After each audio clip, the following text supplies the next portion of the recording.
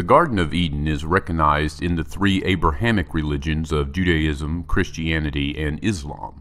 But some other religions and cultures have creation stories containing a similar concept to the biblical Garden of Eden that date back much further in history than the Old Testament. And while most scholars readily acknowledge the more ancient sources for the book of Genesis, the vast majority of Jews and Christians seem either unaware of the roots of their own religions and or have little interest, if any, in learning that truth. In the Old Testament book of Genesis, the Garden of Eden is an earthly paradise inhabited by the first created man and woman, Adam and Eve, prior to their expulsion for disobeying the commandments of God. It is also called in Genesis the Garden of Yahweh, and in the book of Ezekiel the Garden of God. The name derives from the Akkadian Edenu, meaning plain or steppe, and it is closely related to an Aramaic root word meaning fruitful and well-watered. Another interpretation associates the name with a Hebrew word for pleasure.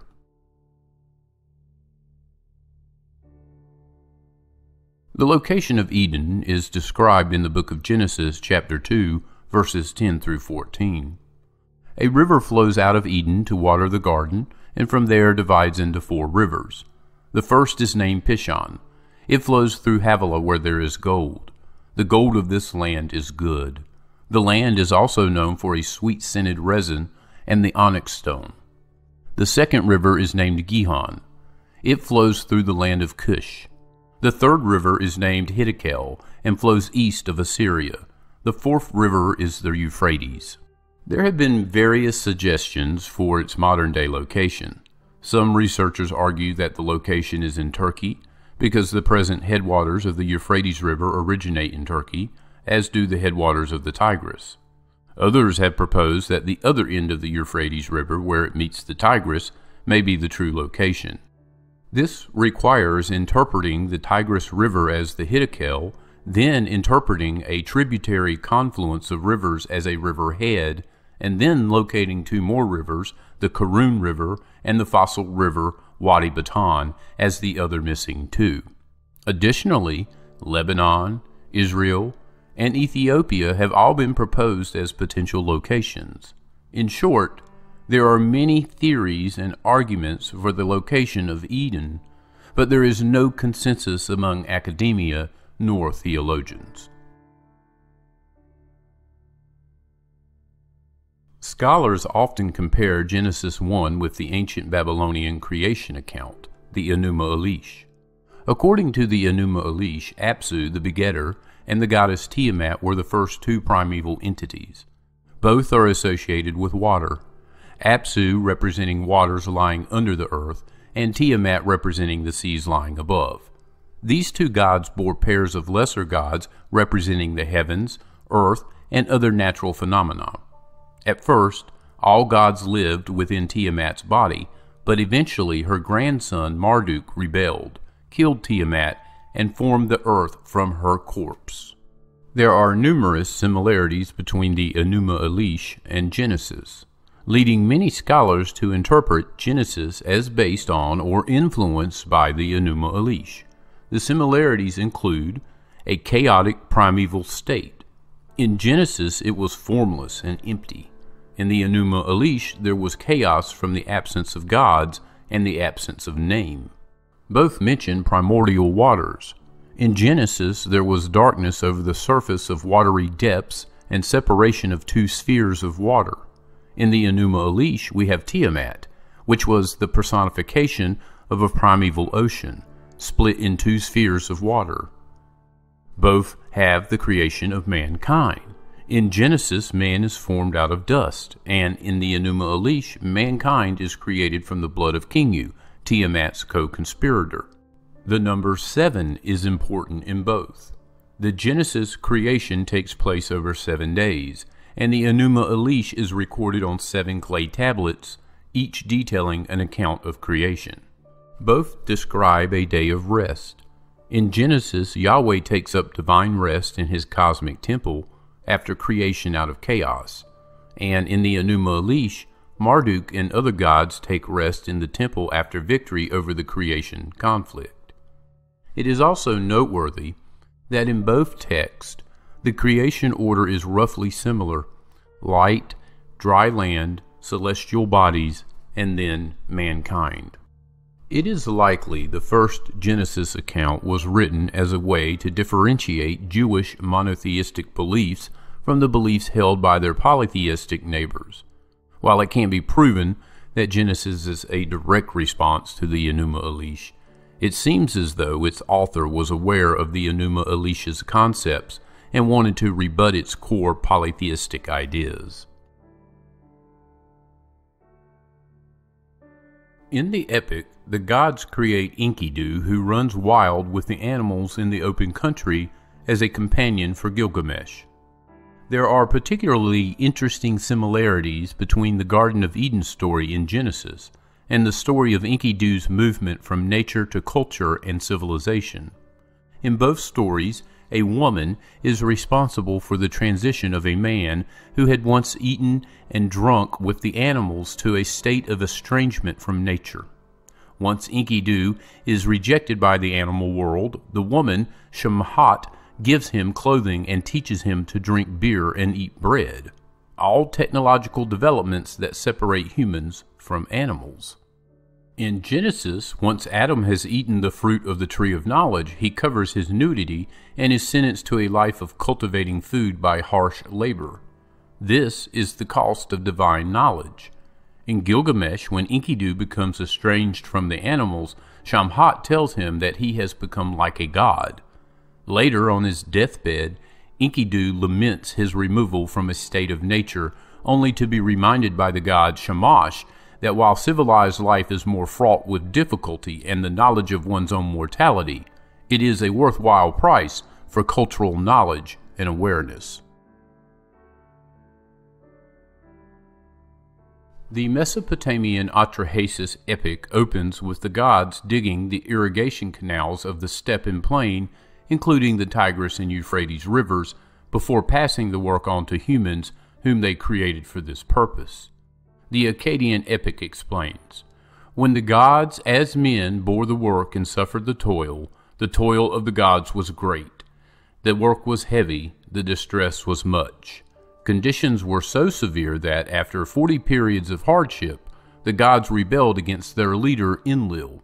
A council of the gods was then called, at which the god Enki provided the solution.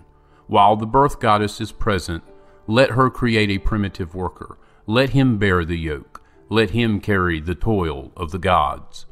Likewise, in Genesis, the garden is planted in Eden by the Lord, who placed the first man in it to work and to keep it. Ezekiel calls Eden the garden of God, and its subterranean water source in Genesis reflects other ancient Near Eastern descriptions of the divine abode. The Sumerians believed that Enki was the god who filled riverbeds with water.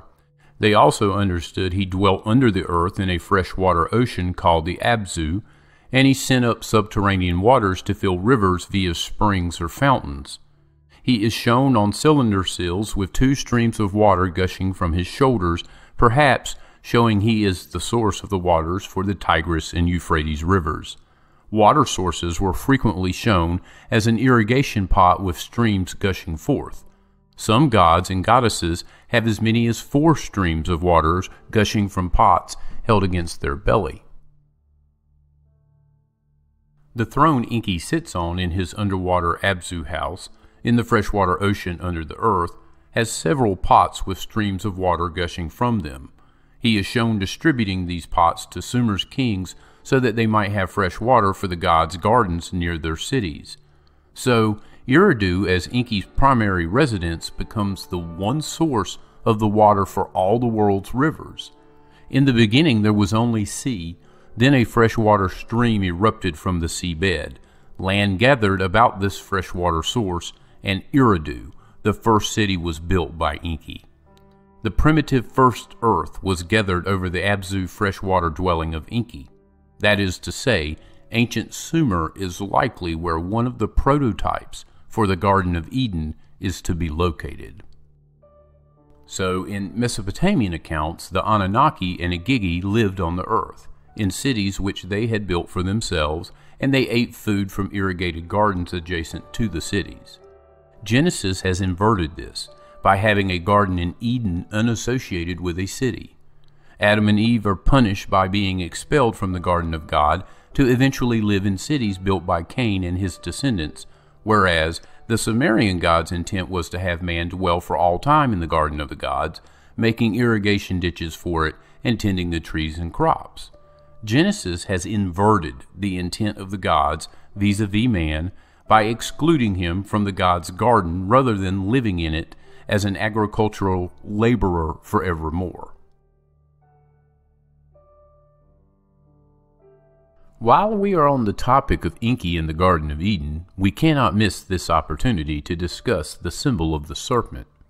The Sumerian texts, all much more ancient than the biblical Genesis by millennia, recount that Enki loved his human sons and daughters, objected to the tyranny of his benevolent father Anu, placed man in his sanctuary of Eridu in the land of Eden, and as the Yusham-Gal, he bestowed upon him the science of the gods and revealed to him the design of heaven, all against the will of his brother Enlil.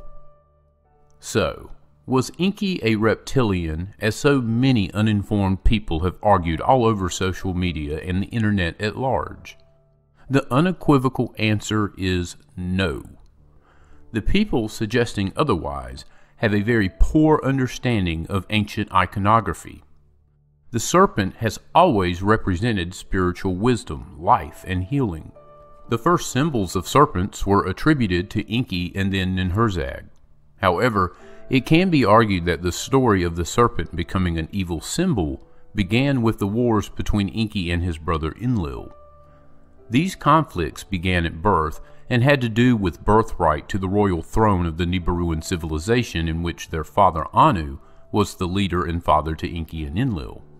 Enlil's anger with Enki caused him to twist the truth around to make the serpent evil, which later became what we know as the story in the Bible.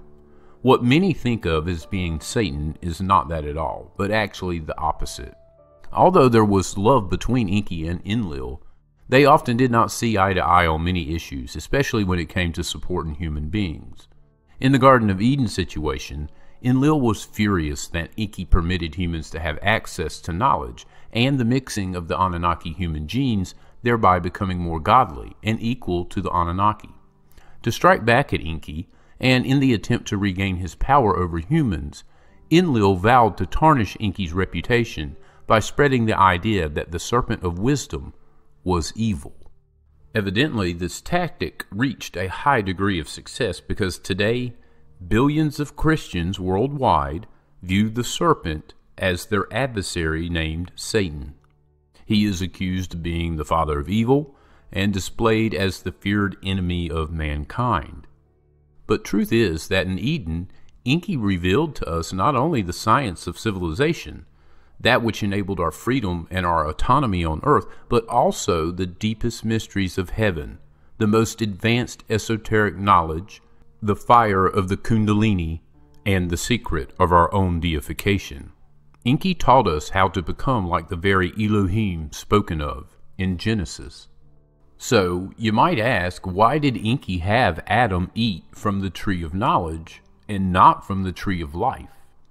Well, Enki knew had Adam eaten from the other tree, it would not ensure wisdom or spiritual evolution.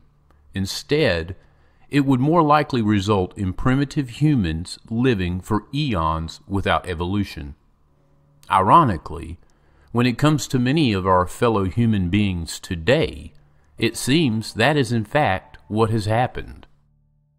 Many of our avid viewers know that there is so much more to the Genesis derivative analysis. This presentation barely scratches the surface. Here is a list of references that will help you dive as deeply into this topic as you wish. We will place them in the description as well.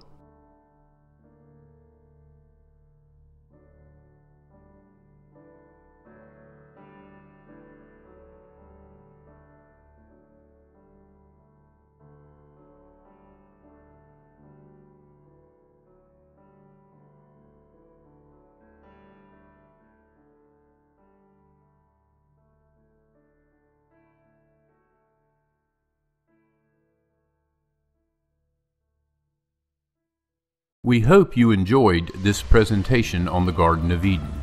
If you liked this presentation, we encourage you to give us a thumbs up, subscribe to the channel, and turn on the notification setting to receive future episodes.